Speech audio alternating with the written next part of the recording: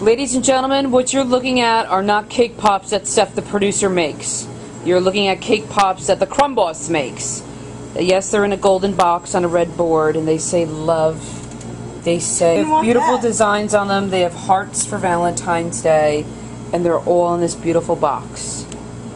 And I have to admit, they're absolutely beautiful. I will get there one day. There is hope.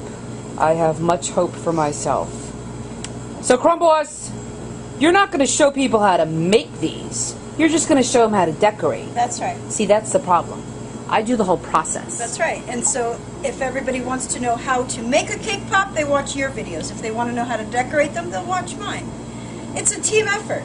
It's Crumb Boss and the producer, everybody. Welcome to Crumb Boss TV. We're going to do a little Valentine's edition here and do some cake. The light bulb. Okay.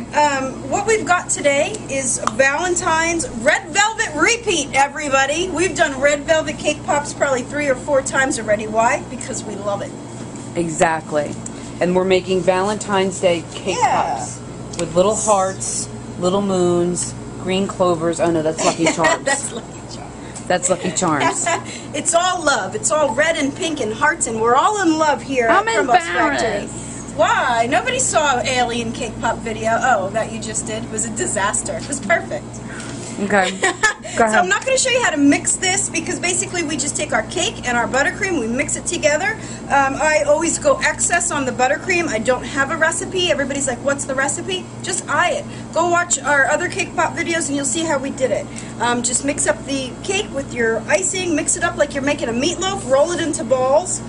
Sometimes I'll use a scooper like I did here, and I got my balls here just like that. You got your balls there. Then I got my balls right here, because this time I wanted to make my balls perfectly round, and so instead of just doing it like I usually do, and they're a little bit oblong, you know, like misshapen, I used a scooper.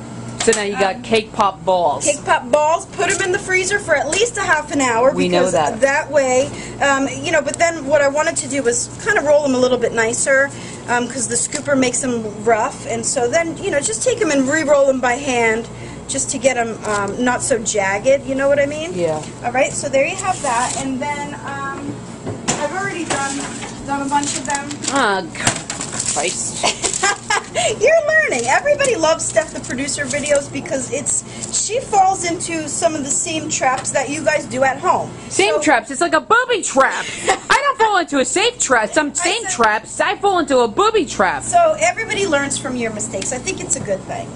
Fine. So my balls are frozen. Okay. Frozen balls in the house. Frozen balls. My melted white chocolate, and you put a little bit on the stick, and then you dip it. You know, just pop it into your cake pop like that. That's going to help it for when you go in to bite your cake pop, it doesn't just fall off the stick. This is a little bit of an extra insurance here. Okay. All right. So there. I'm not going to do all of them because I'm basically just going to show you really how I decided to decorate them. Yes. So here's my melted white chocolate. Okay. And then you dip your cake pop in there. You want to dunk off the excess so that you don't have like chocolate just dripping all over the place. No. See how you have it just like that? It comes out perfect. Gretchen, I stink. I have these little... No, you don't stink. I'm going to cry. No, you're learning. And I think the next time you do it, it's going to be fabulous. Okay. I have these little heart-shaped confetti quins, they're called. They're like just little sugar, and they're shaped like hearts. So I decorated some like that, which I thought was kind of cool. Cool. Oops. Okay. And then...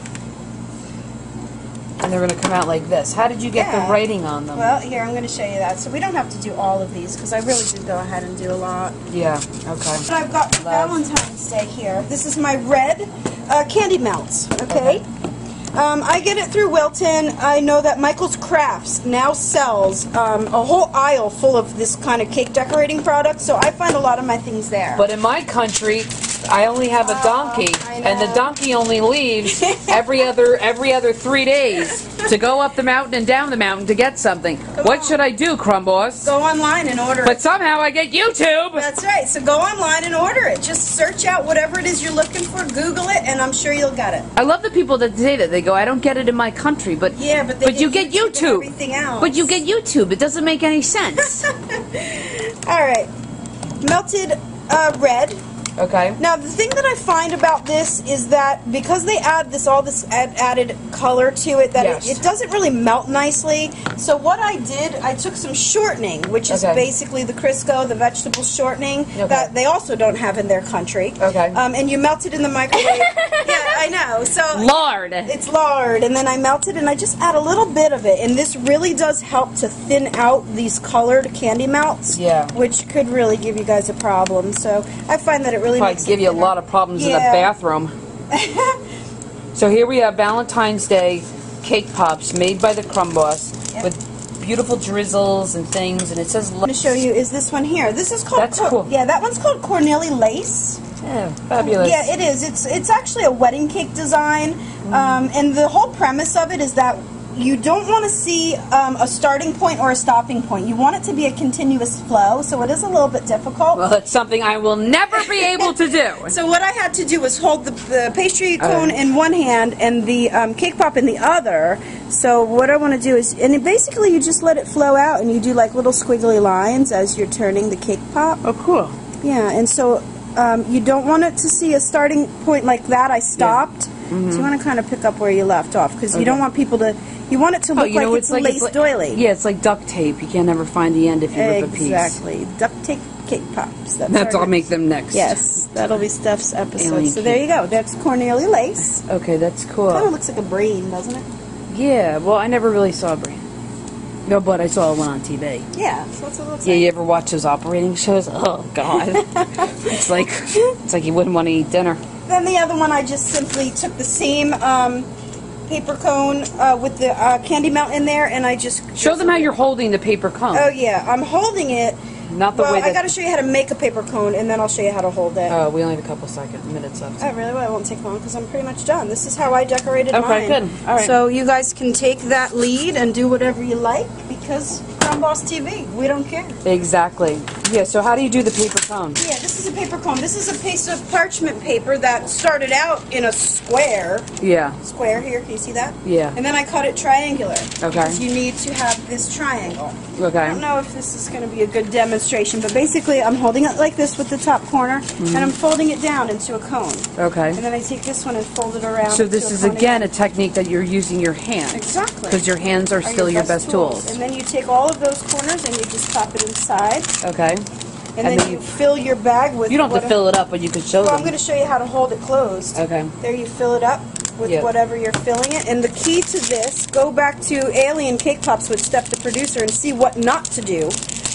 Because this is this is the key of holding a paper cone. Is how I fold it all down, but I'm holding the top of it like this. In the palm of your hand. The palm of my hand, so you don't want this to open up and then all your stuff shoots out, whoops, the back, like it did. Yeah, smart Alec. Alien Cake Pops. Yeah. I'm telling you, they learn from you, they learn what not to do.